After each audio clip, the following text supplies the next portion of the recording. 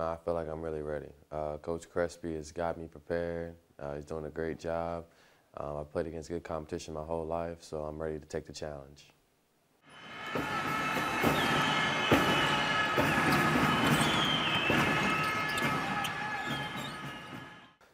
I heard the Euroleague is a great league. I'm expecting to play against some of the best guys in in whole Europe. I got a chance to play against one of the best point guards, Jeremy Pargo, already. That was a great experience. Carlos Arroyo. So I'm excited, and I know it's going to be a tough challenge, and just can't wait to get some wins.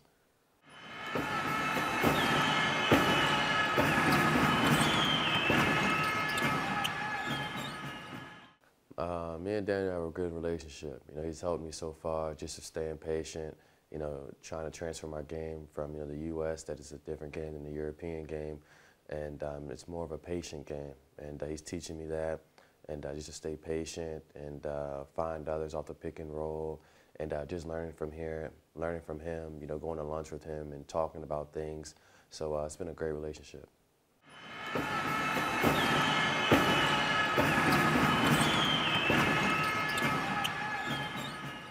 I'm very familiar with him. I've played against Galatasaray. That was a great game. Munich, I've heard, is a great team. So I've heard a lot of great things about these teams, and I'm looking prepared to play against them.